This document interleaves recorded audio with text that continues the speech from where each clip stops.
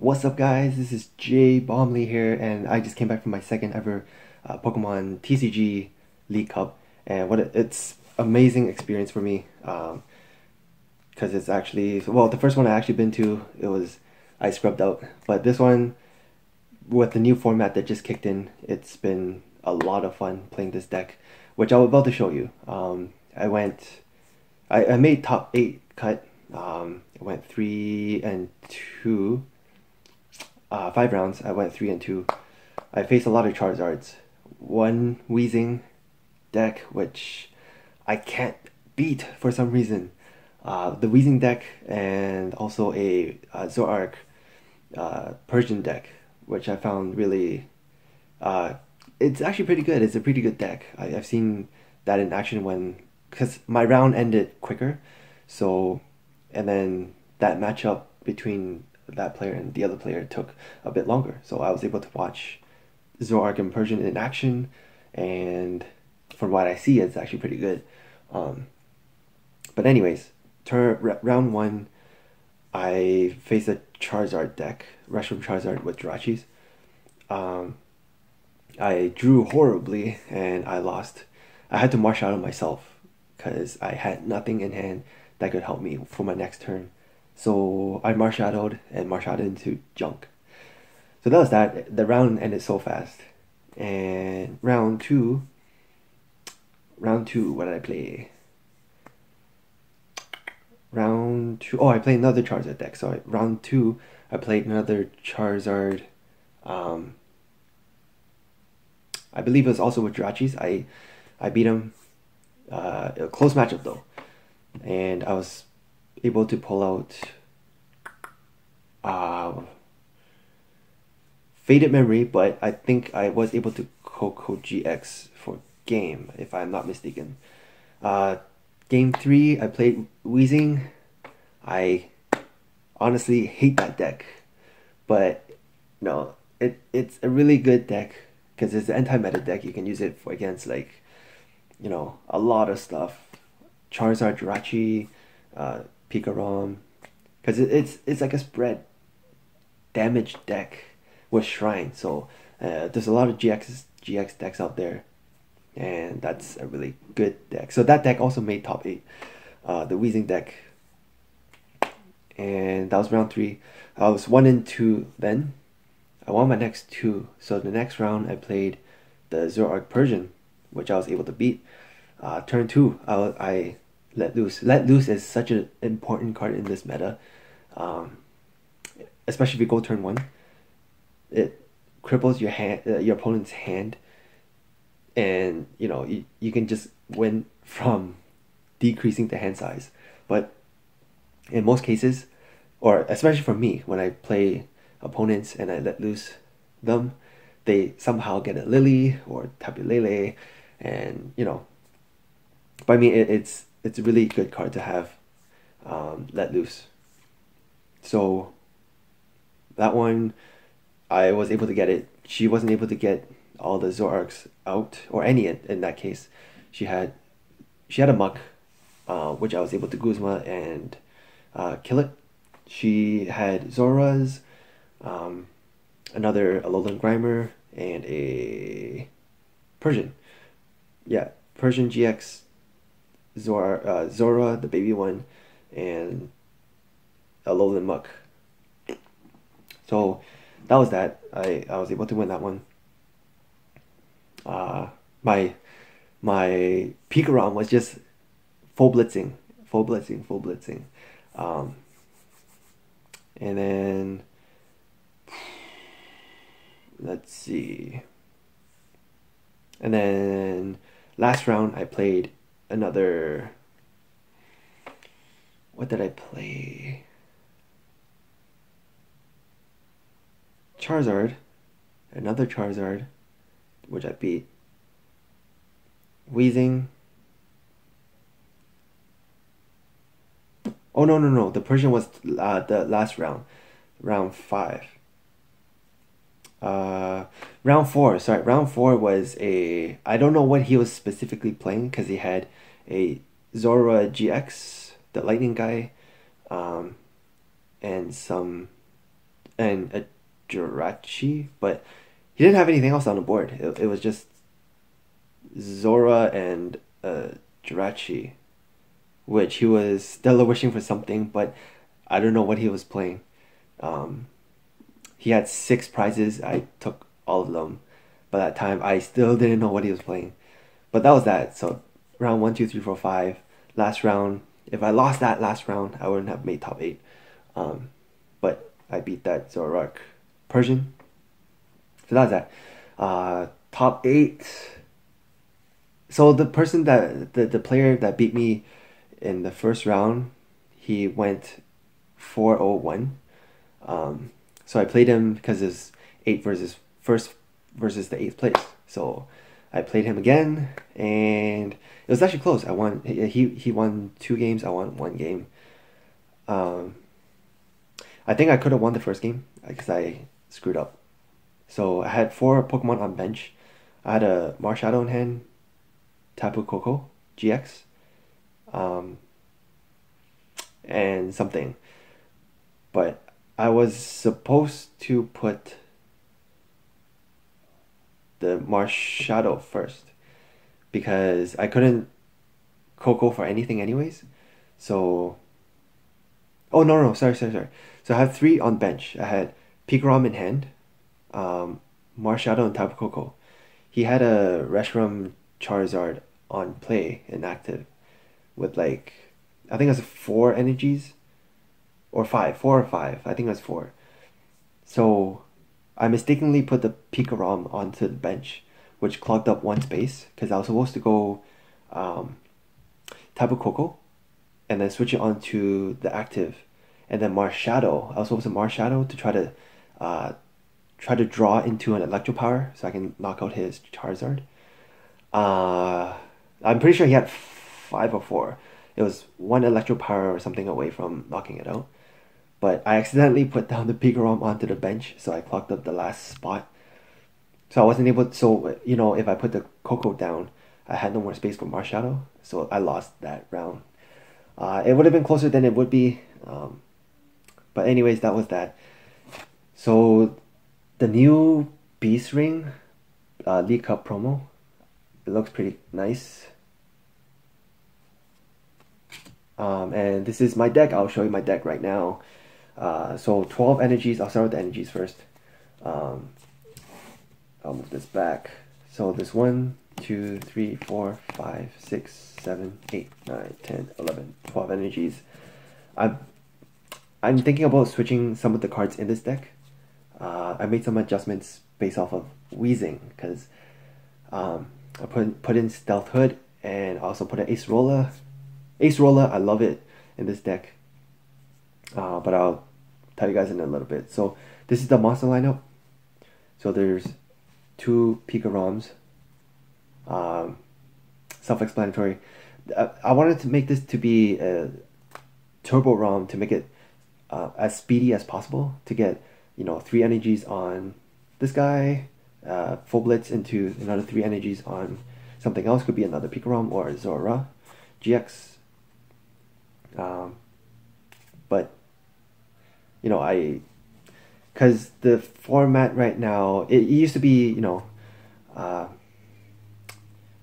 the green search Charizard was a popular deck, and I think it still is. So with me trying to push the pace, I think it would have helped a little bit. But I tried this deck just to see if it's any good. It did pretty decent though, but I think I would change a few cards around to see if I can, like, you know, make it a more consistent deck. So 2 Pika-ROMs. I have 2 Zoras. These are staples in a deck. Helps you move Pokemon off and on to the bench, into the active. So this is actually a really good card too, because if you have a Pika-ROM in the active and you full blitz, you know how you can take 3 energies, put into 1 bench Pokemon. You guys should put into Zeraora. Especially if you're facing a Reshiram Charizard deck, you really don't want to go into 2 Pika-ROMs, especially if they can knock both out. They have Guzmas, right?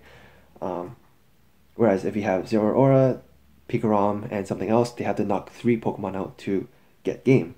So if you have Pikachu Zekrom and you full blitz into their Charizard, they take 150. I don't think they play. I've seen a deck on Limitless TCG. They don't play any healing cards. They could play Miltank, but I actually faced one Miltank Charizard today, but I beat it.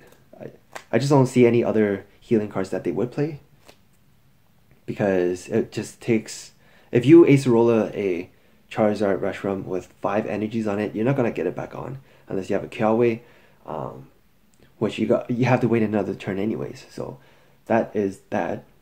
So you take the Reshiram Charizard, takes 150. You have this as backup.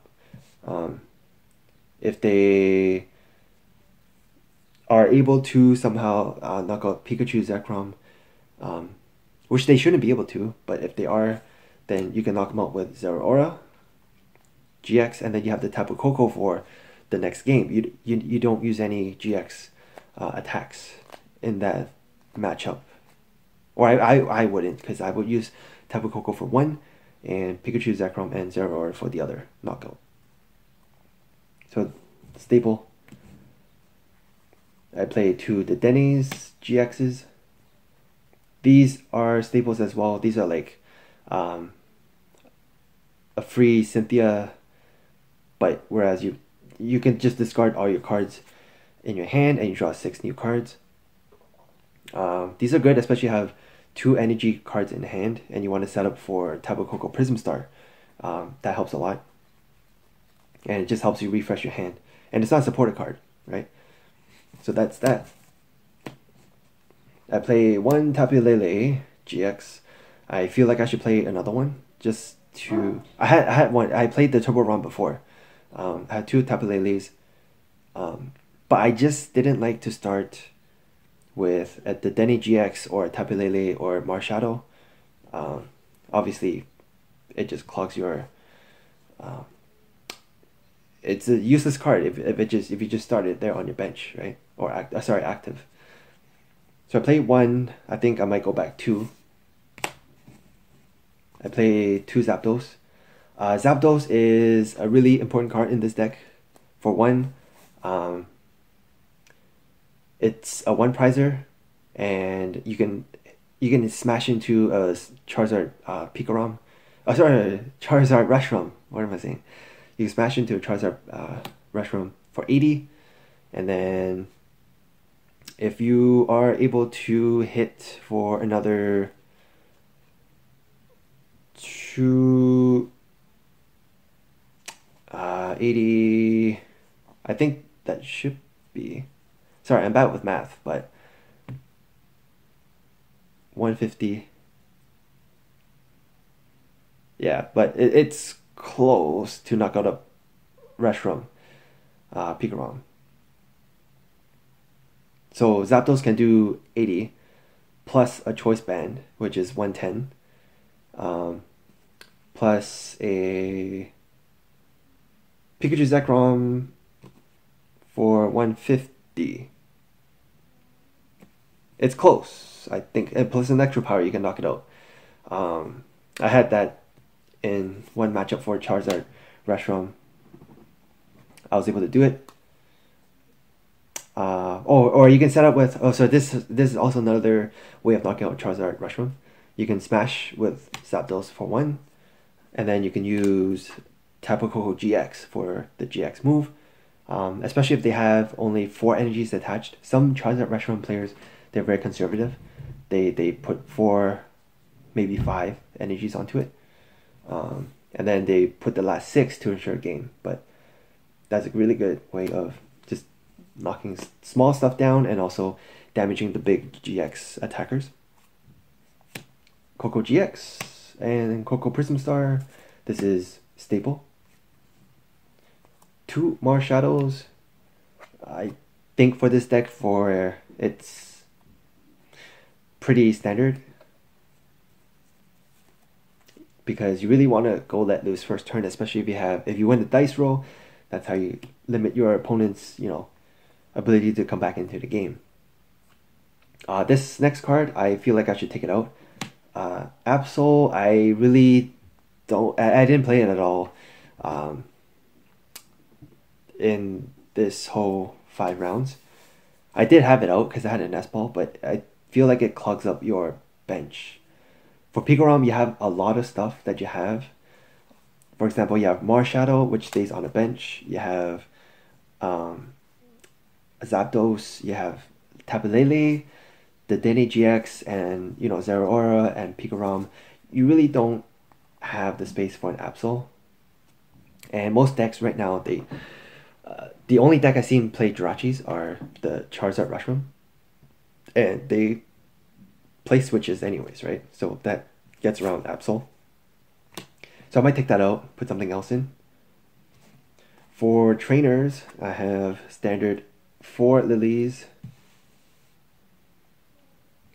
4 Lilies.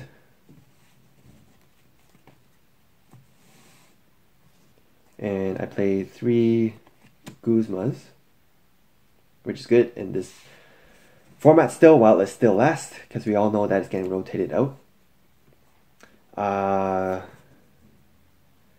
2 Volkners.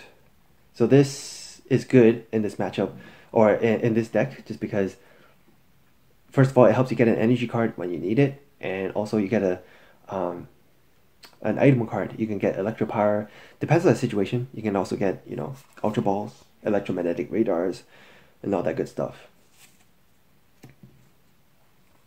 I play 1 Ace Roller. This is what I put in for Weezings and any other stuff that, especially with Charizard Reshiram, usually they don't play choice bands in their deck.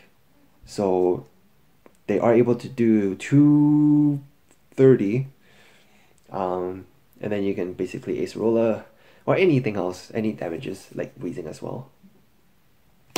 But I lost to Weezing.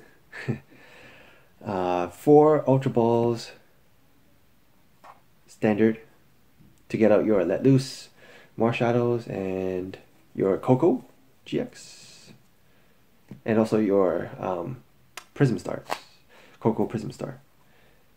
2 Nest Balls. I feel like I'm gonna take these out for another Electromagnetic Radars, because well, first of all, let me just go to the next card here. So I play 2 Electromagnetic Radars as well.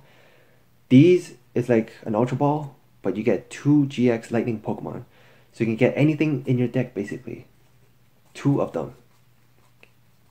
So Ultra Ball, you ditch 2, you get 1 card. Any card you want in your deck.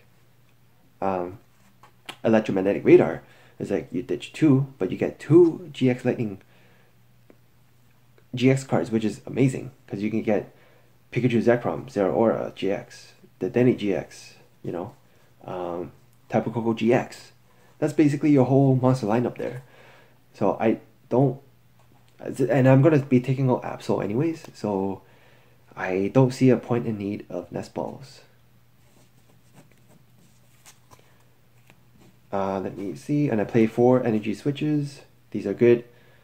Standard in the deck to get energies on the Pikachu Zekrom.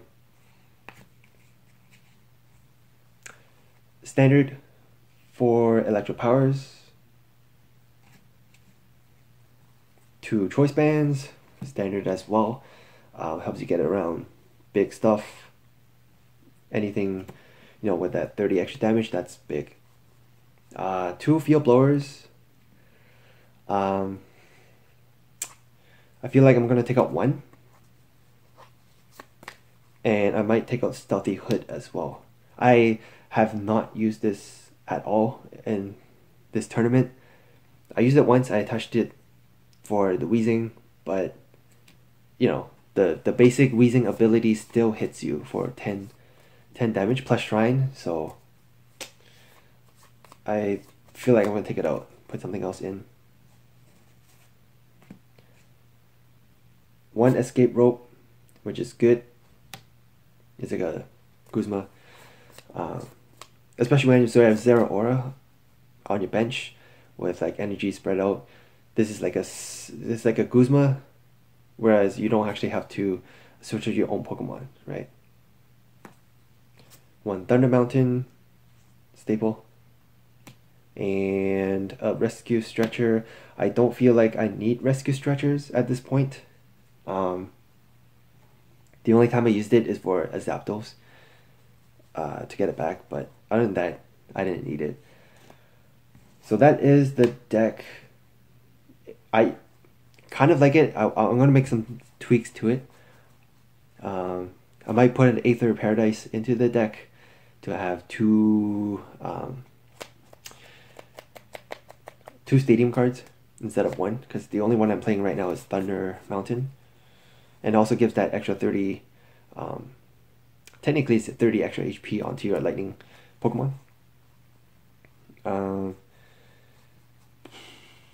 Yeah, so that is that. Once I have the new deck in place, I will definitely let you guys know. But this is actually, if you guys want to try this deck out, it's not bad. It's good. But I just find sometimes when you want to draw the cards that you want, it doesn't go as fast as the actual TURBO-ROM, where it plays 2 Tapu Leles, no Absol, 1 less Zapdos, and no Nest Balls. It just plays Electromagnetic Radars. I played that for a while. It was super fast, but then with the greens search style of Pikachu Reshiram Charizard, I just feel like maybe I should put in certain stuff into here, like an extra Zapdos to like hit it once. Yeah, and the field blowers, because they play power plants, right? Power plants hurt you. No Pokemon abilities, I believe. So then AGX, Marshadow, nothing. But yeah, let me know what you guys think about this deck. Give it a try. I think it's really good in this format still. But I'll let you guys also know how the actual TURBO-ROM goes as well. I'm going to be playing it on Wednesday. And yeah. But anyways, well, thank you so much for watching. And I will see you guys next time. Peace out.